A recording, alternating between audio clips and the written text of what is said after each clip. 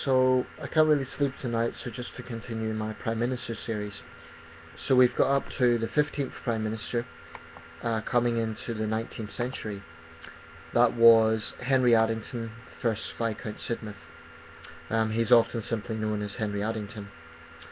Henry Addington was born on May 1757 at Holborn in London, and he was in office from 1801 to 1804.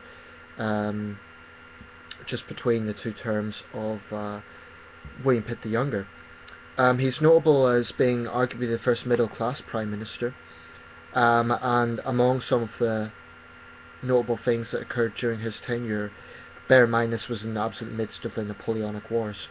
One of his major acts, or one of the major events in his tenure, was the Treaty of Amiens in 1802, which was considered an unfavourable peace with France. And when that broke down, the war resumed, but Britain was therefore without allies, and as such, Addington was conducting a relatively weak defensive war. He's also known for later on being Home Secretary during the Premiership of Lord Liverpool, and being a somewhat ruthless Home Secretary. It was during his tenure that the notorious Peterloo massacre occurred in Manchester. So some more information about Henry Addington. He was a doctor by trade. In fact, it is said that he had been a personal doctor to King George III during his bouts of insanity. And in 1802 he accepted an honorary position as Vice President for life on the Court of Governors of London's Foundling Hospital for abandoned babies. He was a Tory. And some other interesting details was that he was the son of the elder Pitt the Elder's physician Anthony Addington. So I'm going to read directly from the 10 Downing Street page here. This is a quote that's attributed to Henry Addington.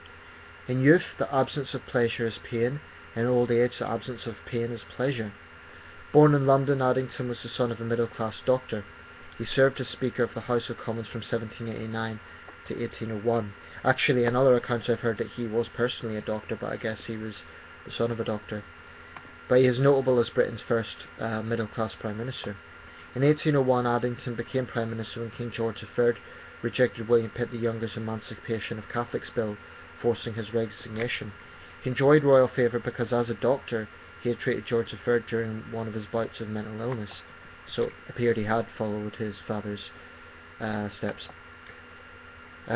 His ministry was most notable for the negotiation of the Treaty of Amiens in 1802, in which the government agreed to an unfavourable peace with France. It quickly broke down, and Addington could not persuade William Pitt the Younger to support him as war loomed on the continent. With Napoleon's forces readying themselves for an invasion of Britain, Addington resigned, and that's when William Pitt the Younger came in again. A notably poor orator, Addington continued to serve under Pitt, and was later elevated to the House of Lords as Viscount Sidmouth. He went on to hold office in the governments of Grenville and Lord Liverpool. I'm a little bit confused as to whether he was known as Viscount Sidmouth during his time as Prime Minister, or if that's a title that was bestowed on him later on. So, for now, we can refer to him simply as Henry Addington.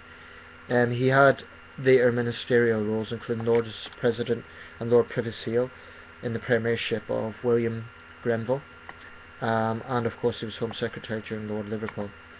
Finally, he died in 1844 in London at the age of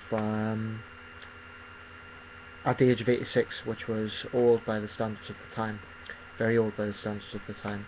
So that is Henry Addington, Viscount Sidmouth.